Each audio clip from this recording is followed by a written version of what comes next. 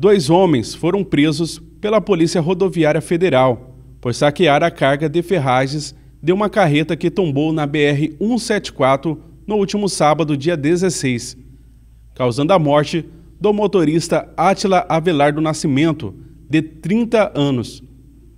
Os veículos carregados com ferragens roubadas foram apreendidos.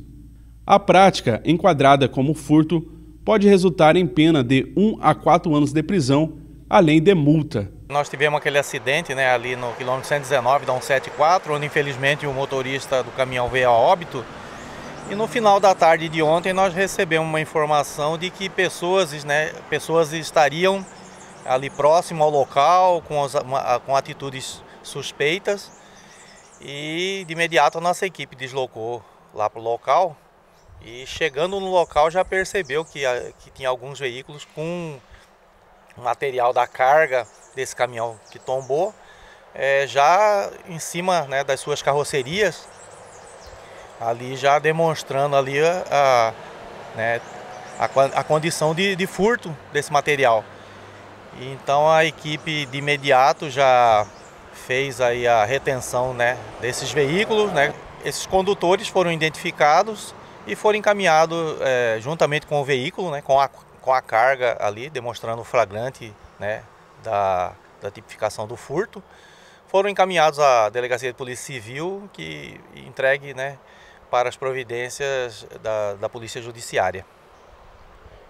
Inspetor, essa prática geralmente é comum em caso de acidente. Qual que é a orientação que a PRF faz para pessoas que têm essa mania de fazer essa prática de furto, onde envolve acidentes que a mercadoria é saqueada?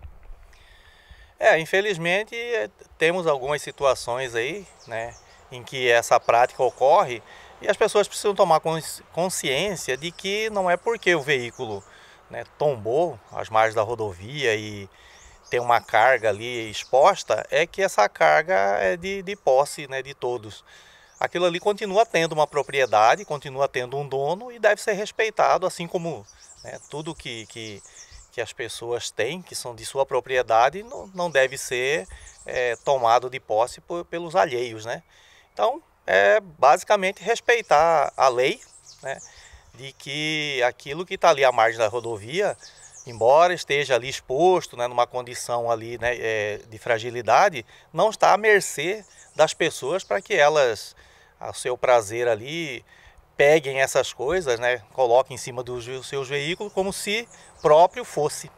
Então a nossa recomendação é que as pessoas, se possível, né, deixem o local, não parem nesses locais, inclusive porque pode ocasionar um outro acidente, né, com aglomeração ali de veículos e pessoas, que as pessoas não sequer parem no local, quanto mais tomar posse daquilo que não é seu, né?